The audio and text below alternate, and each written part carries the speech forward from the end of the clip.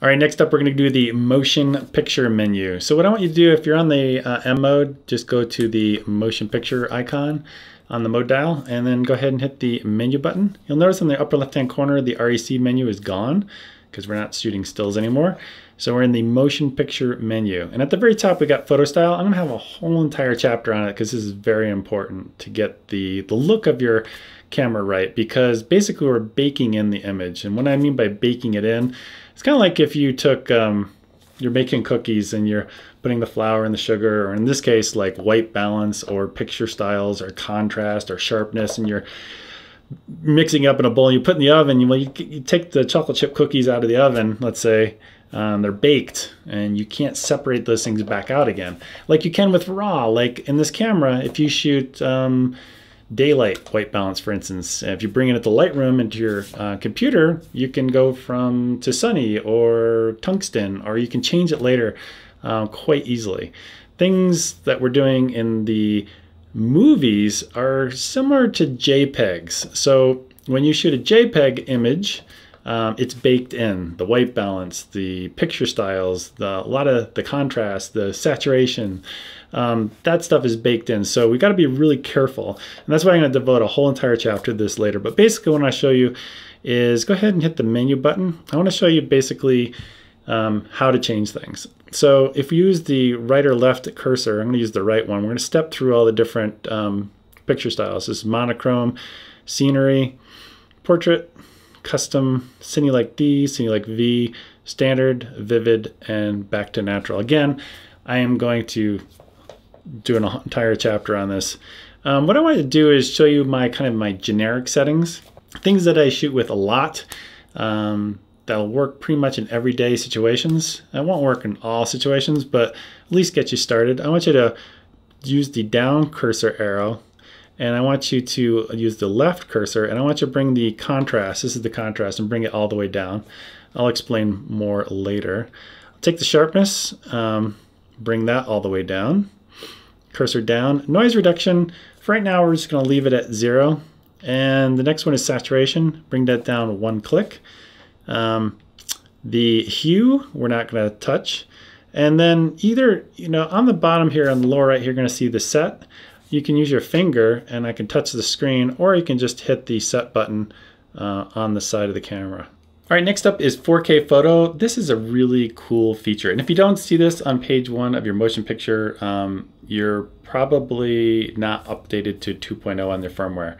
And if you see it grayed out, you're in a different system frequency. So basically this does 2 different things for us. Stills related item, and it's got video related item as well. Really quick on the still side, basically you can loop the recording and extract images out with EXIF data included, which is really cool, I guess, if you're trying to capture a single moment, like you're dropping something into water and you can't time it quite right, but you want to extract the frame because you're doing, let's say, 30 frames per second or like that. You'll have 30 chances within that 1 second, whereas a burst rate on the camera might only be 10 frames per second. Again, this is not really a photography related course, but I just wanted to mention that. The other item which is very cool is you can do anamorphic lenses with this camera and this mode. I can't actually go into this menu right now because of the HDMI, and I'll show you some B-roll of what it looks like inside of there. But basically you can go in and you can choose a 1:1 aspect ratio. It says 2880 by 2880 in terms of pixels. And if you get a lens on there that's anamorphic, you can get some really cool looking images. One of the things that the GH4 kind of gets knocked for a little bit is a little bit too sharp of an image. And people think it's not enough cinematic looking. Well, I can tell you, if you definitely put some anamorphic glass on here and you use this feature, you're going to get a very distinctive film looking look that people will be like, what did you shoot that with? It's amazing. So let me show you in post what this looks like. All right, in After Effects, these files are courtesy of Luke Newman, a friend of mine who let me use this for this demonstration. Actually, you can download these as well. If you're familiar with After Effects, you'll kind of understand what I'm doing. But here's one of his images, one of his video files. We can actually play through it here. I'll just cursor through a little bit. But basically what you can do, and Luke has an awesome tutorial on this. Again, I'm brand new to this. If we hit S on here, we can change the scaling. You can see it's a totally square image. And what we're going to do is we're going to change the composition settings. We'll unlock it and we'll change it to 4096 by 2160. So now we're going to take this on the scale and we're going to unclick here, and then I'm going to stretch this out to be 190 on the horizontal. And then I'm going to put that constraint back on and then bring the image back down again. Doesn't quite fit perfectly for the lens he was using, which is almost as referred to as I believe a 2x anamorphic. And if you're familiar with any of the J.J. Abrams movies that has lens flares going all over the place, if you shine a light into an anamorphic lens, it'll flare kind of in a horizontal sense. You'll get it kind of going through the image like that, really thin lens flares.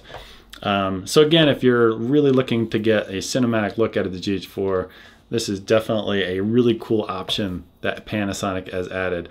Again, I'm sorry I haven't done a lot with this because this is a brand new feature that just came out, but that's basically the workflow. Is you record it to the SD card in a square format, depending on the lens that you're using, and then bring it in and stretch it out this way. All right, moving down, we've got recording format. So if you hit enter here, you'll have a whole bunch of different options.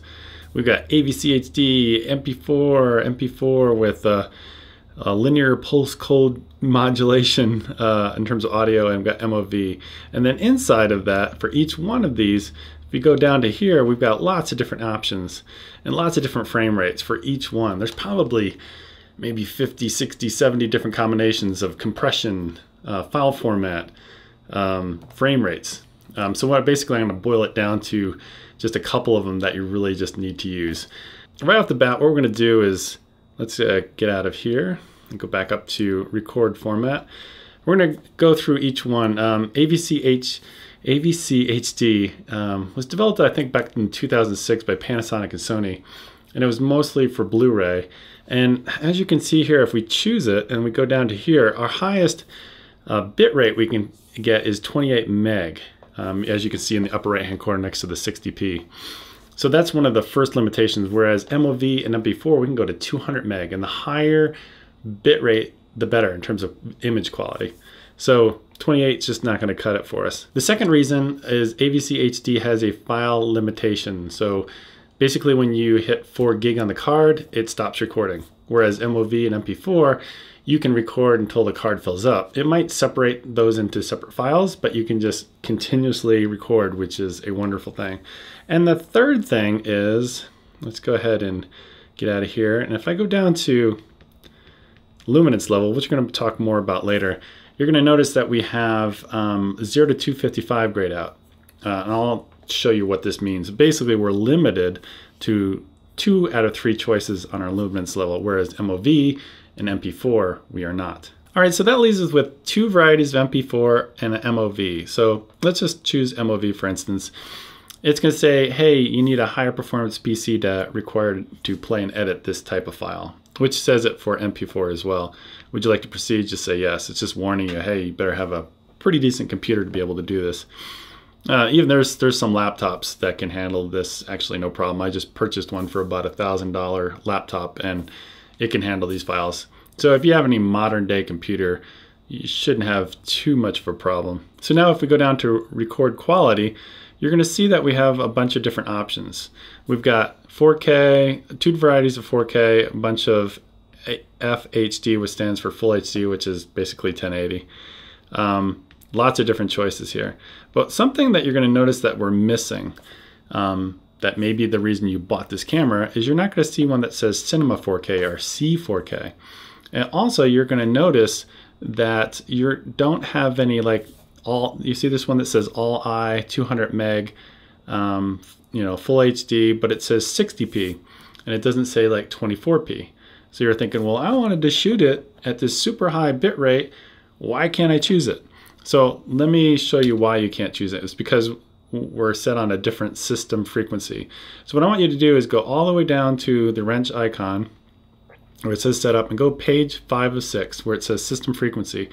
And then the camera comes stock in the NTSC mode, or if it's shipped to a different part of the country, it might be actually set up in PAL like that one. But what we want to do is we want to set our system frequency to 24 hertz. So go ahead and choose that. It's going to say, hey, you need to turn off your camera. So I'm going to turn the camera off, turn it back on again, and then we go back into the menu. You can see that it's chosen for us. So now we're going to head back up to page 1 of 6 on the motion picture, back up where we were before.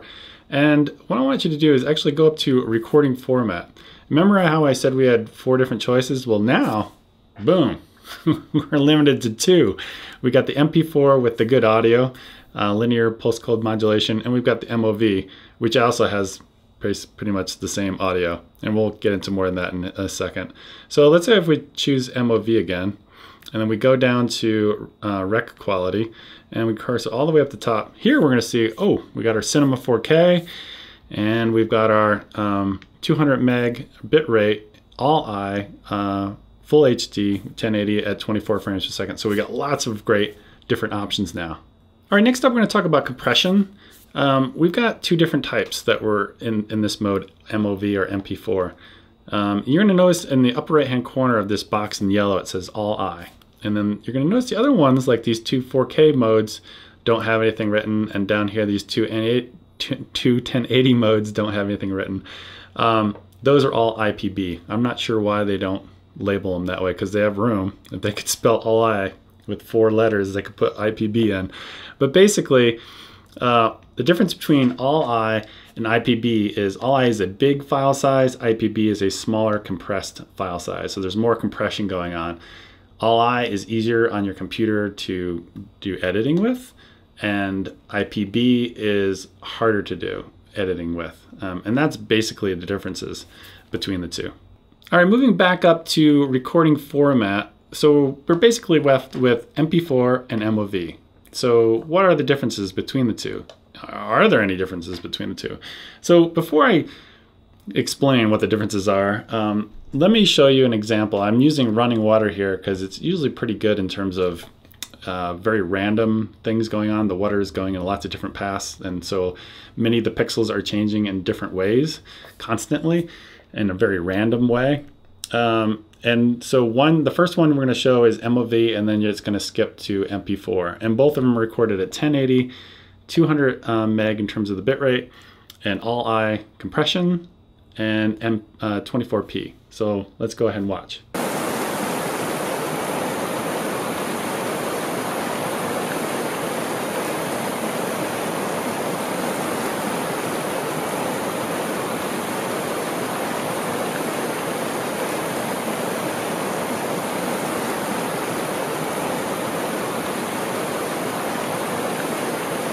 So as you can see, or at least the way I look at it, they look identical. The water obviously was running slightly different from one to the next, but they're pretty much identical.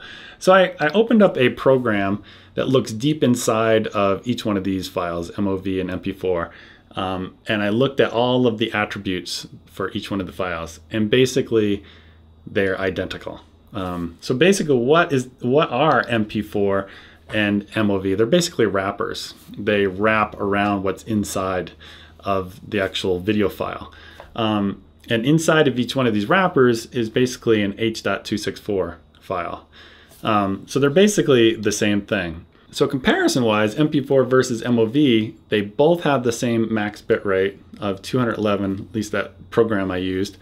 They both use the same profile, the high L5.1.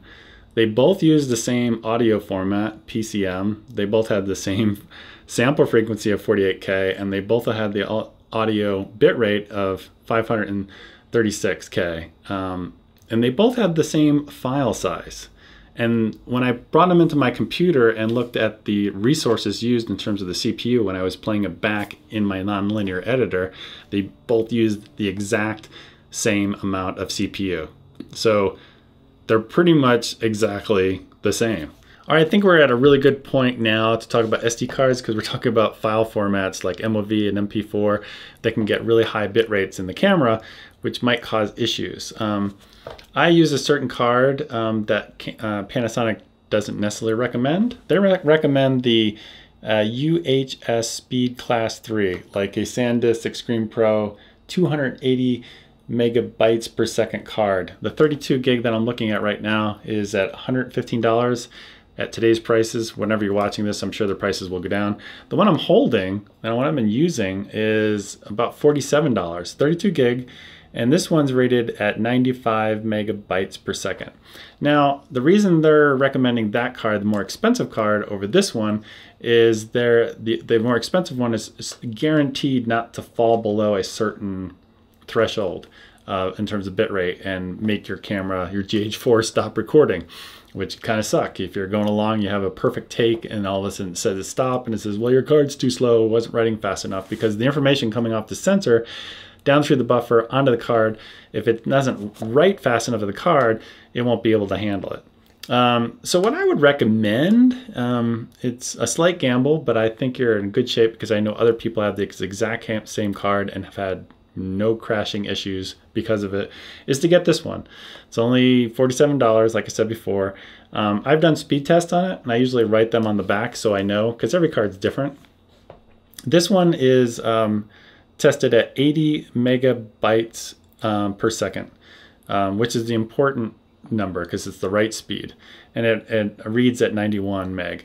So it's really fast. I would recommend, if you have some really older cards, maybe from a Canon T2i or whenever you bought your first SD cards, I'd probably get rid of them or even hold on to them. But just offloading the media can go so much faster on a USB 3 drive into your computer with these cards, because it can read really fast as well. So write speed, very important for the camera. Read speed, not as important, but so that's my recommendation. It's kind of a slight gamble, but I think your chances are good that you'll get a very fast card. And you can run a speed test on it. But again, I have had no issues with this card. So you got Cinema 4K, which I don't use. If you're going to use that kind of aspect ratio, you can see it's a bit wider than this one in terms of the width. You may be thinking, well, it's got more resolution, I should use that one. Well, you can, but it's just kind of a pain in the butt. If you're publishing to the web and you're on a 16:9 aspect ratio, you're gonna have to do stuff in post. So I usually leave it in the second option, whereas if you're doing stuff for the theater or wherever else, which I don't publish to, I guess you could definitely use this aspect ratio. There's a number of reasons I shoot in 4K, and the first one is I'm a terrible editor and I like to have choices when I edit, and 4K gives that to you. If you're shooting an interview, or let's say you just have one camera in an interview situation and you have no other camera to cut to, and you want to be able to hide that jump cut, well, you can punch in, punch out, and act like it's actually two different cameras. So 4K is a wonderful thing. Also, you could like do a slider move across a 4K image in a 1080 timeline, because there's so much real estate, and you can actually make it look like a really smooth slider move, which is really cool. The next thing is noise and artifacting, compression, blocking, and stuff like that. All that stuff gets downsampled to 1080 when you publish 1080, and it becomes smaller. So the noise becomes smaller. The macro blocking, the artifacting, all the weird stuff gets smaller, and you can see less. So I think just 4K is definitely all around a great way to go. One of the reasons I bought this camera, this has when it records 4K, it has a 1:1 pixel map. So what does that mean? Basically, it doesn't do any line skipping, line binning, or anything like the Canon cameras did. And that's one of the reasons I moved to the GH4. It was just one particular reason, is it gets rid of aliasing and moire, where when you start doing line skipping and stuff like that, you can see artifacts on like telephone lines and brick walls and stuff like that. You don't have to worry about that when you're shooting in 4K. When you do shoot in 1080 at different frame rates, let's say, slow motion, you can get some of that. But if you're going for that super clean image with tons of detail, boy, you just can't beat 4K. So I would pick, either of these two options at the top and pretty much shoot that way all the time, unless you need slow motion. All right, next up is exposure mode. You have different options. You got aperture priority, shutter priority, You got your P mode, and then you've got M for manual. Right now I believe you're probably set on P mode. So let me demonstrate what this looks like. So if I move the camera into a very dark location, like shooting at the tripod that's shooting me right now, you'll notice the exposure changed. And if I move it back to that very sunny outside, you can see it shifted back. So now if I go into the menu and I set this to manual and I do the same thing, you'll notice that when I go to the dark area, the exposure does not change. I would advise you guys to stick it in the M mode. And if you need to, we'll talk about other situations where if you're going from a bright sunny environment, like on a glide cam for instance, and you're going into a dark area, there'll be other ways to do this. But right now, to keep things very simple, I think the results that you're wanting to get, you don't want the camera to change all by itself all of a sudden. You don't know why. I would highly recommend shooting in manual mode in terms of exposure. So let's leave that on M. All right, moving down, we have a variable frame rate, but you're like, variable frame rate is grayed out, and that's something I love to use. It's great for slow motion, for overcranking, and I'll demonstrate that here in a second. So if I move back up, you'll notice that we're in 4K, and when we cursor down, not to this one, but this one where it's 100 meg full HD, you'll see at the very bottom it says VFR available, which stands for variable frame rate, which is a really cool option that this camera has. There's a lot of different things we can do with it. So let's go ahead and select this, and then we move down. Now you'll notice that variable frame rate is an option we can select. And right now, instead of turning it on, we're going to just go to set. And so right now it's set at 24 frames per second. And then you can up it to like 60 and all the way up to 96. So you can get silky smooth slow motion. Now, a couple things to keep in mind when you're shooting slow motion with this camera is, for one, you get no audio, which kind of stinks. I wish it had audio, because there's sometimes I like to shoot in slow motion with audio. But the other thing is you lose autofocus, which not that big of a deal, because most of the stuff we're going to be doing is going to be manual focus. When you record at 96 frames per second, the image is at 1080, which is wonderful, but it's going to get a bit on the soft side in terms of the detail. You're going to lose a little bit of detail. So a lot of the times what I will do is I'll record it. Usually the highest I do is 60 frames per second, because the detail is definitely there. It's definitely not as good as shooting a regular 1080. You lose a little bit of detail, but it gives you some nice, again, like I said, silky smooth slow motion, and I definitely recommend it. You can also go the opposite way. You can actually bring the frame rate down to like 2 frames per second. And why would you want to do that? Well, you could kind of say you could create kind of like almost like a time lapse. This would be one way in a video mode. So if you pointed it up at the clouds and it's just doing 2 frames a second, when you bring it back in your timeline and you conform it the way you want, you could speed those clouds up. Would definitely be an option. There's other ways to do that, and I would actually recommend when we get to the time-lapse chapter to try what I will be suggesting later.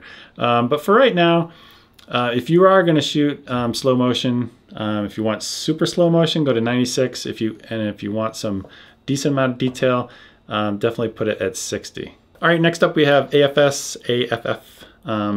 Again, I usually leave it on S for single or still, whatever you want to think about it in terms of landscapes. We kind of covered this already, and again, we'll have a whole chapter on focus later. Picture mode. This is kind of an interesting concept where you can take pictures while you're recording video. It's grayed out because we're shooting in 4K right now. I would, this is more of a stills related item. I would now, with this new feature that you have for 4K photo, I would use that rather than pressing the shutter button down while you're recording video, because the whole camera is going to shake while you push it down. I'd rather extract it the other way. So I'll just move on. Continuous autofocus. You got on and off. I leave it on. You need to have this on to do the tracking of faces and also tracking in terms of moving around the frame for continuous autofocus. And we'll be demonstrating that more later. So just go ahead and leave this on for now, and we'll come back to that. All right, next up we have metering mode. We have three different choices. We have multiple, center weighted average, and spot. To be honest, I don't use the meter on this camera as much as I used to with the Canon cameras. And when we get into zebras and other stuff, I'll kind of explain why. But I typically leave it either on this one or the center weighted average. So basically this one looks at the entire frame, where center weighted average looks more in the center of the frame, and then spot looks at a very tiny part of the frame. If you're looking at me in the terms of the frame, it's very small, whereas center weighted average is more of this, whereas multi is like the entire frame. Let's go ahead and demonstrate this. So we're going to go to multi. And right now I'm at 50th of a second, ISO 200, and f-stop of 10. We're going to cover more about exposure in another chapter. But you'll see right in the center there's a plus minus and a 0 right in the center on the bottom. Now watch when I move it to the dark area. You're going to see it's basically going to about a -3 exposure. So it's saying, hey, you're not really exposed properly. You're about 3 stops down. Whereas if I go here, it's saying, hey, you're pretty much even. And now it's about a third. Oh, there it goes. So now if I go to the menu and I choose the center weighted, and let's go ahead and rotate again, and you can see it's just a little bit different, but it's looking kind of at the center of the frame. So if I put it right between the outside and inside, I'm a third of a stop down. And if I go to the full frame, you can see I'm 2/3 of a stop down. So it's looking at the entire frame, which is including probably more darkness on the right-hand side, saying, hey, it's a little bit darker. Now if we go to spot, and then we go, you can see there's like a little cyan, maybe blue colored crosshair in the center. And you can see now as I move it around, like right if I get to the edge here, you can see it's coming up, and then it gets into that kind of area where there's kind of like a reflection. It's even. And now let's go to that tree, and you can see it's starting to come down. If I go to that right in the center there, you can see now it's a full stop down. So this is really good if you want to find something in the frame that you want to expose to. The only time I ever really use this is where I use like an 18% gray card, which we'll demonstrate when we get to the exposure chapter. But for right now, metering mode, I mostly leave it either in center weighted average or the full frame one. So it's up to you on what you're going to be doing with it. And again, we're going to be talking about zebras and a whole bunch of other cool features this camera has later. All right, next up is shadow and highlights. So go ahead and hit the set button. And you can cursor around with your right and left arrow keys. You can also hit the display button if you don't want it to be overlaid on top of it. I personally don't care, so I'm just going to go back to where we were before with the overlay. And if you step through, you can see we got an S-curve for contrast, inverted S-curve for less contrast. Here the highlights are linear, whereas you got your shadows boosted. Or you can create your own. You can use the front dial to change the highlights, or you can use the rear dial to change the shadows. Just so you guys know, I typically, for most of my shooting, will use it in the +1 shadow. So I'm boosting the shadows ever so slightly. And we're going to get more into that later. And then when you're done customizing the way you like it, you can just hit the set button, or you can actually save it to custom 1, which we'll get into more about what that is later. But when you're done, basically you can just hit the set button here or there, and it'll remember where you're at. So if you come out of here, you'll notice in the upper right hand corner below the no flash symbol, you'll see a box with a curve in it. So if I go back to shadow and highlights and I go back to linear and I go back to the main screen, you'll see that that box goes away. So it's indicating, hey, you've done something with the shadow and highlights. All right, next up is iDynamic. And I would recommend you guys leave this off. So if we go into the menu, we can see we got low, standard, high, and auto. I'm gonna choose high. You'll notice a slight exposure difference when I kick it out into the out of the menu. And then if I go from high down to off, you'll notice that the exposure decreased ever so slightly. And it's really hard to tell the difference in a well-lit situation like this, the difference between what iDynamic is doing in terms of high versus off. So in the manual it says it adjusts contrast and exposure automatically. That's like, whoa, I don't know if I want that to happen. And I've talked to Panasonic about this, and basically, from what I understand, there's like thousands of tiny boxes within your frame. And iDynamic's allowed to bring it up a third of a stop to a whole full stop for each one of those thousands of boxes inside the frame. So let me show you an example of where it does a kind of a nasty thing in a really low light situation like this. And this is shot with iDynamic turned off. It's kind of a very dimly lit scene, and I was wondering what iDynamic would do to it.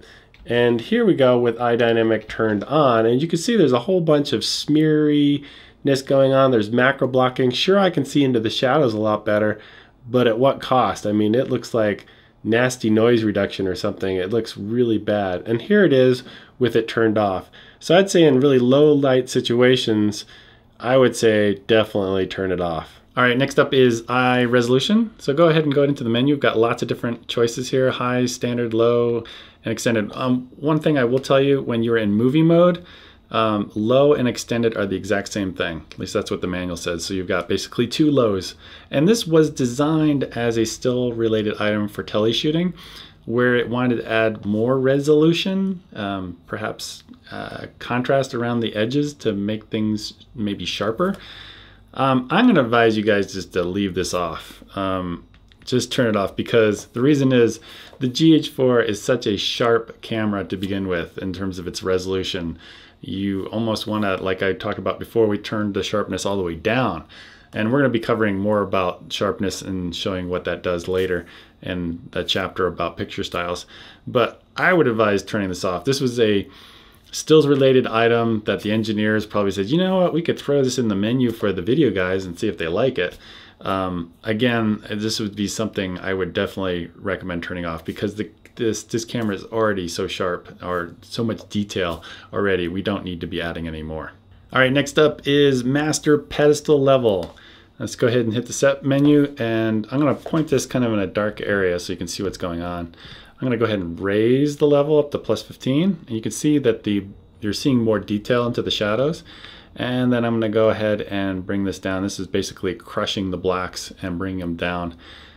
This is originally designed, I believe, I've never used some of their broadcast cameras Panasonic has, but I understand that this is designed for this camera to be matched up with other broadcast cameras in a broadcast situation where they're trying to match the cameras in terms of the black level.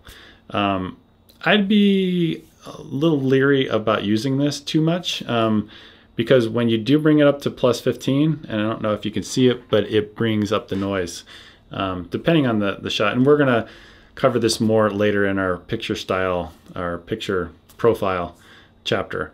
I would advise actually leaving it at 0, and that's where I use it. It's at 0. And you remember before, under the if we go back up to highlights and shadows, remember I added a +1 in the shadows. But if you look at that curve, the curve is pinned at 0, and I'm basically raising the shadows, but I'm not raising the lower part of that curve, where it's pinned to 0. Whereas master pedestal, on the other hand, it's bringing up what is at 0 and bringing it up. So you might be introducing a lot of noise. And again, I will show a lot of examples of this later. All right, next up is luminance level. So if we press the set button, you'll see we have 3 different choices. One is grayed out. You're probably on AVCHD. So we got 0 to 255. So this baby is your blackest blacks to your whites.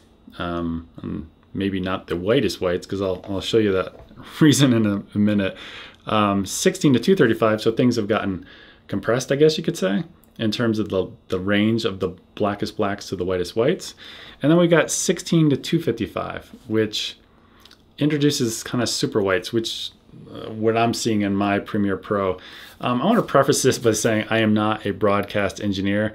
I publish mostly to YouTube and Vimeo, and this is more, from I understand, a broadcast type of tool where you want to limit the range to from 16 to 235. For Blu-rays or broadcasts, where you want to stay in some sort of legal limit.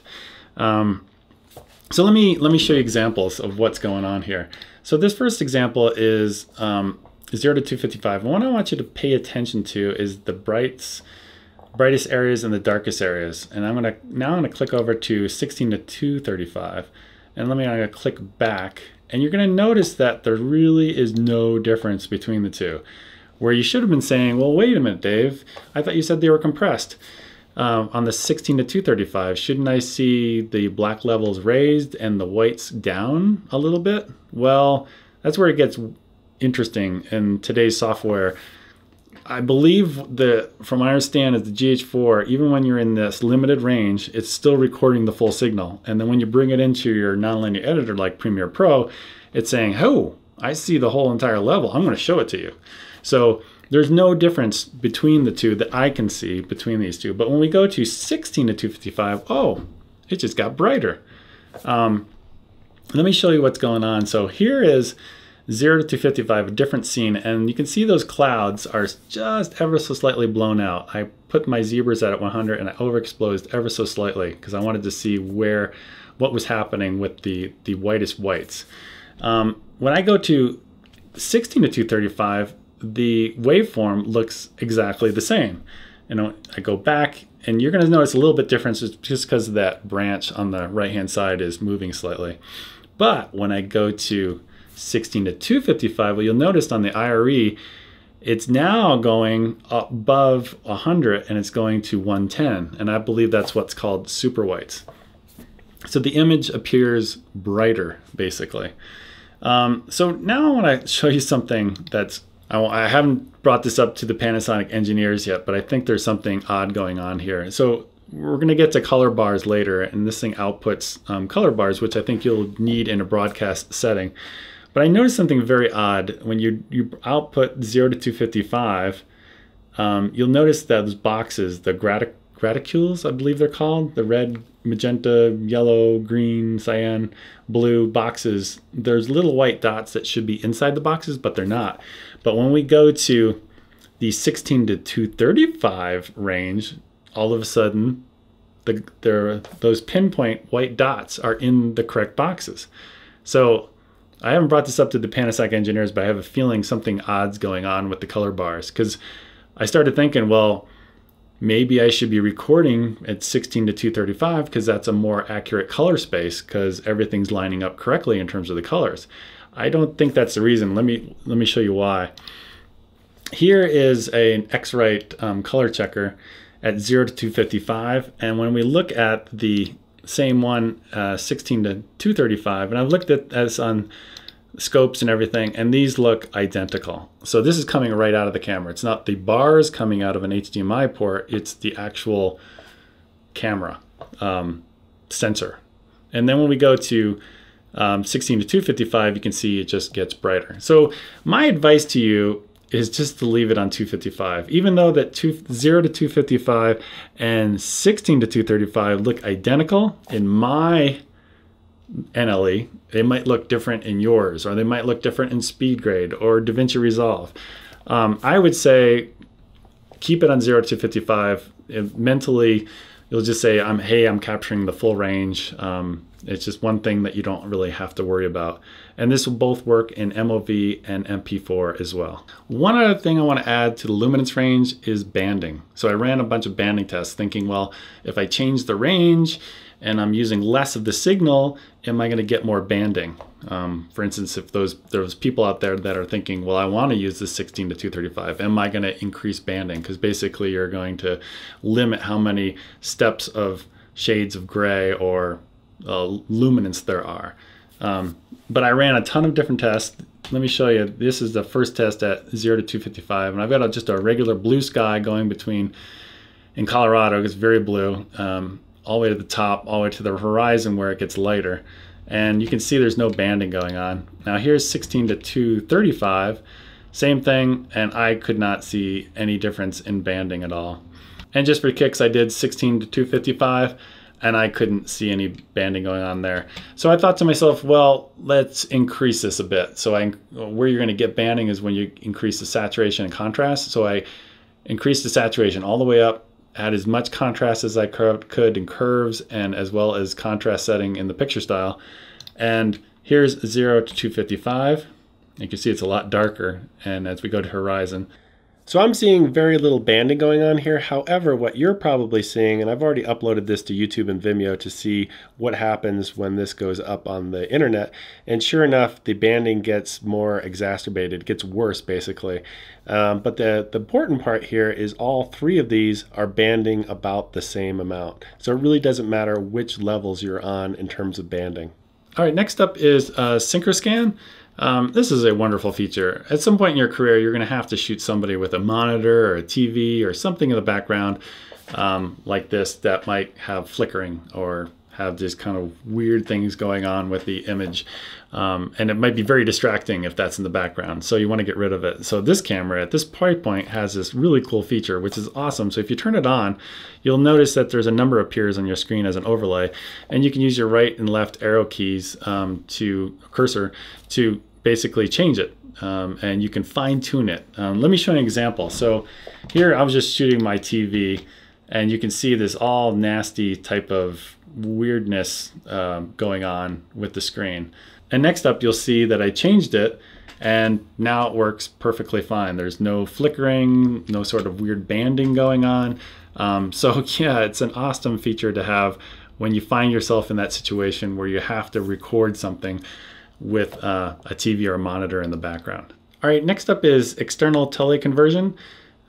This is basically only for 1080. So basically you can kind of double the reach of your lens. Let's say if you have a 12 to 35 and you wanted to make it look like a 70 and you're at all the way at 35 and you want to double it, you could go in here and turn this on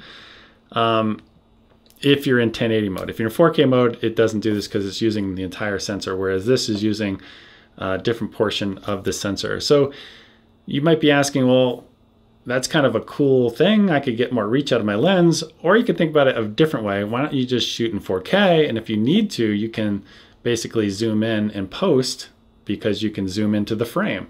So what I did is I've created a side-by-side example, and I'm going to show you the difference between the two.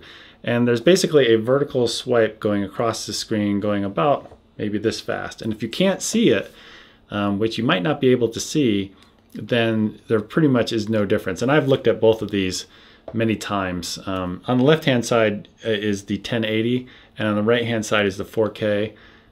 One shot at 200 meg bitrate, and the other one shot at 100 meg bitrate. So see if you can see the line going across the screen when I hit play. Right there, it's about halfway. And there it's all the way to the right side. Now it's coming back. Now it's about halfway. And it's pretty much ended. So if you couldn't see any difference going back and forth, that pretty much proves the point that just shoot in 4K and you can just crop in later if you want to. You have the advantage of cropping out or getting that wider shot. So I would almost recommend not using this and just shoot in 4K. All right, next up is digital zoom. If you go into it, you can see we have a 2x and 4x, and basically this digitally zooms in, and it degrades the image heavily. I'll show you an example here in a second. I would advise just reaching for a longer lens and putting it on, and you'll have better quality than going into this mode. Just don't use this mode. So let me demonstrate. So here is at 4x, and you can see the image gets soft, and you can see there's some weird stuff going on here, like especially in the trees. You can see, you know, kind of dancing around. And here is 2x, which is better, but I'd still advise not using this at all. Just reach for a longer lens. Buy yourself a 35 to 100 Panasonic lens, which works really well, and you'll get more reach that way. All right, next up is timecode. I normally sync up my stuff using Premiere Pro. If I have a 2-camera shoot, I sync it up with the audio. It looks at the waveform, and it does usually a pretty good job about syncing it up on the timeline, and then everything is matched between 2 camera angles. Or you can use Pluralize, which I've used in the past, which works really well. Or in this case, you can use timecode now, because you can actually jam sync. If you know what that means, you can actually jam sync to the brick unit, the YAG unit, the unit that goes underneath this camera that costs more than the camera itself. And I'm guessing most of you guys don't own it. If you're maybe in a situation in a studio where you do multicam shoots a lot, it might be worth it for you to look into. I don't do that type of thing, so for me it's not worth buying a $2,000 unit to get this advantage. But from what I understand, you can jam sync each one of these, and I think you have to do it like every 4 hours to keep them perfectly aligned. And then when you bring all your cameras into your nonlinear editor, boom, say sync up using timecode, and they'll sync up perfectly, from what I understand. I could just tell you really quick, again, I don't use it this often, but like rec run, it says count up during recording only, whereas free run is a continuous count up. So where you might want to use rec run is like an interview situation where you're just letting the camera roll, and free run, where it's continuously counting up, you might want to use like in a concert situation where you're doing lots of starts and stops. All right, next up is HDMI record output. And like I said before, I'm actually recording the GH4 to a PCI card in my computer. So I'm actually using it right now. So if I hit the set button, we have a bunch of different options we can do when sending a signal to an external recorder, or in my case, I'm sending it to a computer. At this recording, the Atomos Shogun is not out yet, which is a 4K recorder via HDMI, which gives you some pretty cool features. I don't have one, but spec-wise, it looks pretty darn cool. So the way this camera records without HDMI is it's 420 8-bit. So 420 has less color information than 422. So if you're doing things like green screen in a studio environment, this might be a really good option for you, is to hook up an external recorder.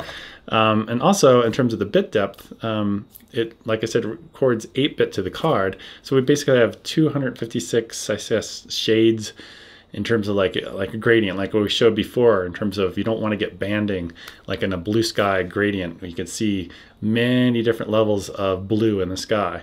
Well, 256, sometimes if you push that too far in post, like what we did with adding contrast and saturation, you can start to see banding. Well, if we switch this to 10-bit, then we have over 1,000 different shades of that blue in the sky. And the likelihood of banding goes way, way down when you're punishing it in post by pushing the saturation and contrast. So really cool option to have on this camera.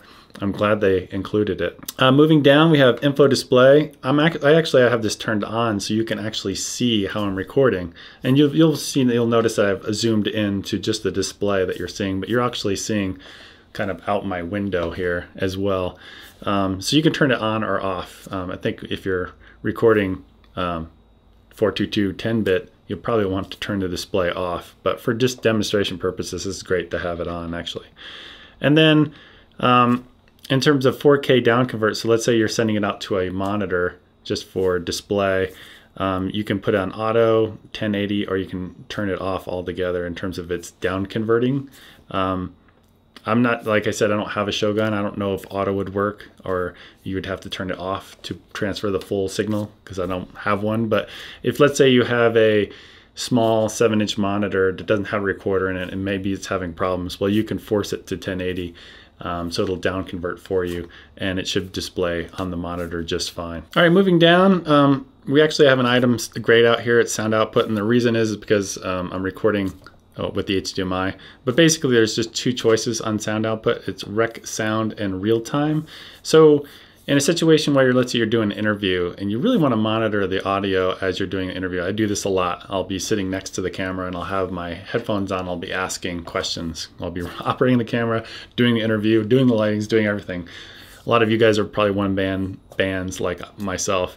And one of the things you want to make sure is, you're going to be, if it's recording on the tripod, you're pretty sure that, the picture is locked down and you're okay. But in terms of audio, especially if you're using wireless, or if you're using a boom mic and you want to make sure that they're not over-modulating or distorting the audio, it's really good to wear headphones. Well, when you're wearing headphones, you can choose two items: the rec sound, which is the final recorded sound, or you can do real time. Now, if your headphones are not loud enough, because if you can get them really loud, using rec sound will work fine, because you won't hear them talk, and then about 100 millisecond delay, you'll hear them in your headphones. Well, if your headphones are loud enough, it won't be distracting to you at all. And the way you deliver the questions, the way they answer them, you're not going to hear that 100 millisecond delay between the two of you. Or you could just leave it on real time. Basically what you're trying to listen for is distortion. Or if you're using an RF microphone, you're listening for dropouts. And you're saying, oh crap, you know, somebody just came by and a truck came by and was squelching on your frequency, and you'll have to redo that take basically. So really cool option to listen to the rec sound. Again, you could use either one, but if your headphones aren't loud enough, if you're using like just small earbuds, let's say, you might want to use real time, because then you won't hear that delay. All right, next up is silent operation. Silent operation is different than silent mode. Silent mode makes the camera totally silent. Silent operation means that when you're operating the camera, like with a power zoom, which we don't have, or you're changing the microphone level, or here, let me demonstrate. So basically, if you go into it, you can either have it on or off, and I would recommend having it left on. So if we get out of here and we go to our main screen that you can see here, on the right hand side, about halfway up, you'll see a movie icon. If I touch it with my finger, you can see we get a whole bunch of different choices. So at the very top, you can go telephoto or wide if you had a zoom lens. If you press the F, you can change the f-stop. So I could, like, you can see how I'm changing it here, making it brighter or darker. If I press the F button, I can change the shutter speed, or I can go down and change the ISO, or the one I use the most, and the reason I leave this on is because of the microphone. And let's say you can actually see my levels right here. The down button brings it down. And you just bring it all the way down to a -12. And that's usually where I record with. And we'll get more into the audio side of things later. And then when you're done with that menu, just press the movie icon, and then it slides over to the side. So that's pretty much it. I would definitely leave that on, just for the fact that you can get to change your microphone level quickly without deep diving into the menu. All right, next up is mic level display. Right now it's turned off. I would definitely advise just leaving this on. And so we go back to the main screen. You can see on the lower left-hand corner, you can now see the levels. If we had that turned off, you would not see that. So I would definitely recommend leaving that display on all the time if you're doing lots of things like interviews or anything where you're wanting to capture audio. You can obviously turn it off if you want, if you're shooting just B-roll only and you don't want that on the display and you're not worried about the sound. All right, next up we have mic level adjust. So if you hit the set button, you can get into it. And if you use your cursor buttons, you can go up and down and bring the preamp up and down, basically.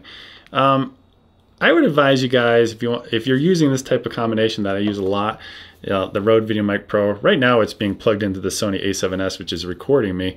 And then the mic, what you're seeing here is actually coming from these mics here. If I scratch them, you can actually see it on the camera. If you use this kind of combination like I do, using the Rode VideoMic Pro, which is a very hot, very sensitive microphone, has a battery built into it. These cameras, the Sony cameras, the Panasonic cameras, the Canon cameras, all have somewhat noisy preamps. So if the preamplifier that's built into it for the microphone, if you raise it up too high, like at 0 or +6 on here, you're going to hear some background noise come up.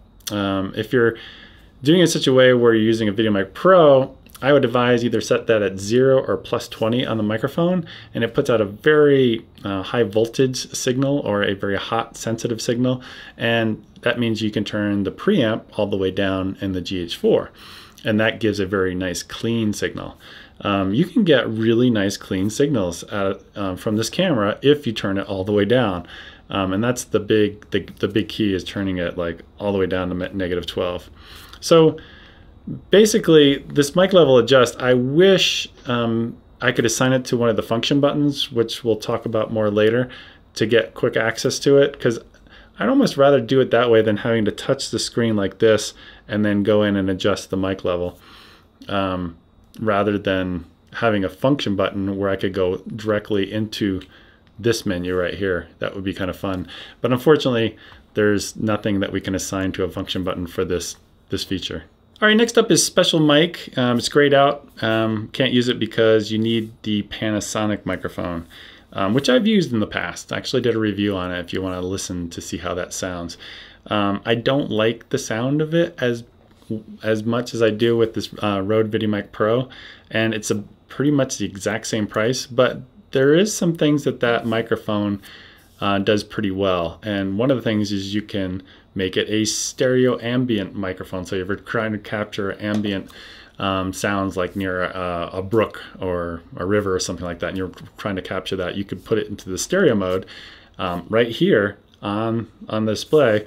I can't choose this for you, but basically you can change if it's a narrow shotgun or a wider shotgun, or you can change it into a stereo configuration, which is pretty cool. I love that part of that microphone. I just didn't like the sound as much. It required a lot of EQing and post to make it work, and you can definitely make it work. But that's pretty much why it's grayed out, is because I don't have a microphone actually attached to it. It would actually sense the microphone through the cable and say, oh, you're using our microphone, so we'll actually display these features for you. All right, mic level limiter. I love this feature. I think this is great. You should definitely leave it on if you're worried about overmodulating or distorting your audio.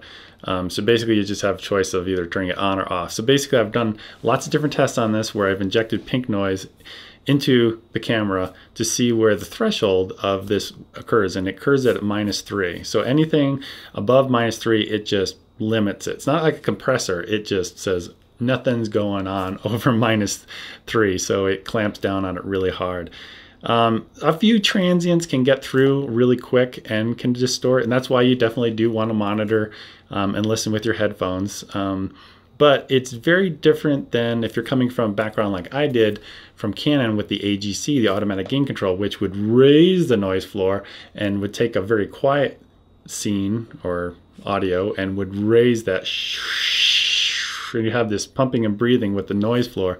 This doesn't do it. It doesn't raise the noise floor at all. It keeps the noise floor exactly the same. It only affects when you increase above a -3 signal in terms of audio. So great feature to have, especially if you're a one-man band. Leave the thing on because it can save your butt and you won't overmodulate or clip your audio and get it all distorted and nasty. All right, next up is wind cut, and you have a lot of different options. You can have auto, high, standard, low. I've run a lot of tests on this. I can tell you right now, high is cutoff frequencies around 200 hertz. Standard is 140, and low is about 70 hertz from the test that I've run. Now, I would recommend you leave this in the off position for the most part, and I'll give you an example where you might want to actually engage it, because what you're doing here basically is you're saying, like if I set it to high, I'm saying everything below 200 hertz, just don't record it. It's a very steep knee on the curve basically where it's a high pass filter, and it throws out all that information because that's where the wind is mostly when it's hitting the diaphragm of the microphone. I would definitely leave it off, and then in post you could set that knee exactly where you wanted to on the high pass filter. The one instance where you probably would want to maybe have it like on standard at 140 hertz would be in a situation where, let's say you're doing an interview outside and all you can hear in your headphones is just the wind. The wind is so loud, it's being distracting. You can't hear what the person's talking about, even though you know later in post you might be able to save some of it. And you know, the best advice here is just get out of the wind altogether. But if you can't hear the person at all, then I would engage it to a standard or high, and then you can actually hear what the person is actually saying. So that's pretty much wind cut. For the most part, I would say leave it off. Lens noise cut, I really can't demonstrate to you because I don't have a power zoom lens. And what this does is basically reduces the zoom sound of interchangeable lenses that are compatible with power zoom. All right, next up is SS/gain operation. So I come from a Canon background where I've used 50th of a second as my shutter and ISO as my way of controlling my gain on the sensor. So in here, if you're coming from like a film background, you can have it one way. If you're coming from a photography background, you can have it one way. And if you come from like broadcast, you can have it a different way. So the first one is if you're from Canon, like I was, you can have it like second/ISO, so like a 50th of a second in your ISO, which I'm familiar with. Or if you're coming from a film background, you can actually have it in your shutter angle, which is in degrees in ISO. Or if you're coming from like a broadcast, you can have like a 50th of a second, but in terms of gain, it's in dB. So you could have like 0 dB being like kind of your base ISO. And our last one on this menu is color bars. So again, I'm not any sort of broadcast engineer, but I'll tell you what I know here. So Symphony, from my understanding, is North America in terms of what the bars and the tone that you'll get out of here. EBU, I believe, stands for European Broadcast Union. So I'm guessing Europe. And the last one, I believe, is for Japan. So if you're in North America like myself, you would choose this one. And basically what this is for calibrating like an external monitor. So it's similar to what maybe you're seeing on the back of the display. Again, this is not something I do a lot. I usually just take stuff off the card, bring it in my computer, and start working on it. I don't have like a studio situation where I've got a whole bunch of different monitors. I want to make sure they all look similar. But you can definitely set it up that way. Now, going back to what I said before, you got to be careful because 0 to 255, what we'd set on our levels, showed that when you output these bars, that the colors were off slightly. But yet if you use 16 to 235, the colors were correct. They were sitting in each one of the graticules on the vector scope. Don't know what to tell you on this one. I'm guessing if you were wanting to output the correct color, I would probably recommend using the 16 to 235. And if I find out more from Panasonic, I will probably add something below of what it's supposed to do.